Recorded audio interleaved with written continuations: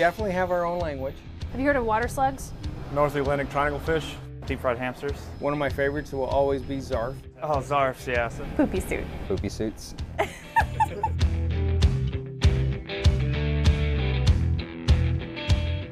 Life on a submarine is unique.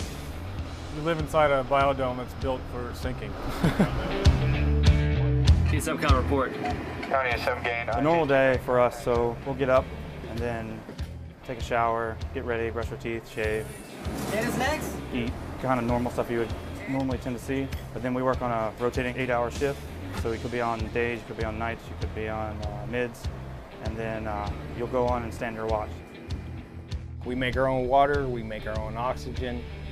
How long we can operate is usually based on how much food we can carry. The mission for these submarines is to be the strongest leg in the nuclear triad, deterrence. Strategic deterrence is the hugest thing we do. We're out here to make sure that nobody wants to pick on the U.S. Power down platoons 2 and 3, very nice superpowers. You know everybody by their first name. You know everybody's background. It's a small, tight-knit family. I've been lucky to have some great CEOs and be on some great boats and serve with some really awesome people. There are things that I've done at sea or on a submarine that I'll never forget, and there are people that I've met that I'll never forget. And without submarines or the Navy, I would have never had the opportunity.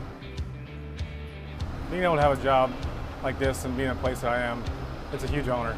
I enjoy what I do, and serving our country is what's put me where I'm at, so I'm very proud of that. Oh, of course, it's the best part of the Navy. There's a lot of communities that think they're the best, but they've never been on a submarine, so I think they've changed their mind.